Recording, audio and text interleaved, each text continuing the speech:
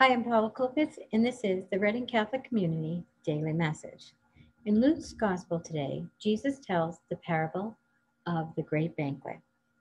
There are many lessons to share from this story, but I will only share a few. The first is the guest list. At first, a man of immeasurable wealth and esteem invites those in which he shares his status and standing, but they all decline this invitation. They're just too busy.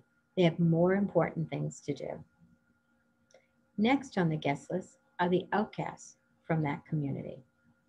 They, however, accept this generous invitation, but they do not fill the room. The wealthy man extends the invitation even to those beyond the community, and they accept the invitation as well.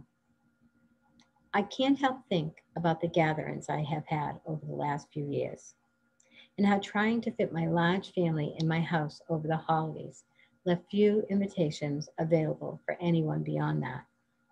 And on occasion, a person or two would join us unexpectedly. And because of these last minute additions, everything changed. Everything changed for the better.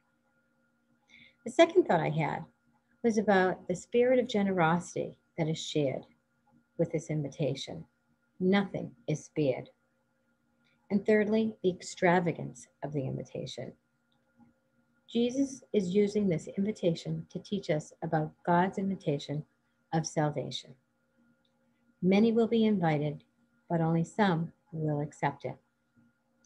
God's generosity is paid by Jesus' sacrifice.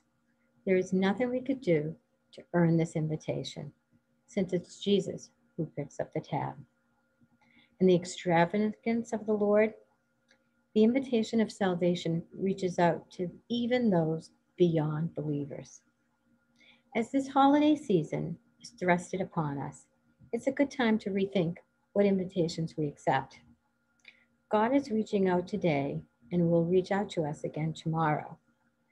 Will we hear this invitation? Will we let ourselves accept it? For it is an extravagant, generous gesture of the love that the Father has for all of us. Thank you, and God bless. Have a great day.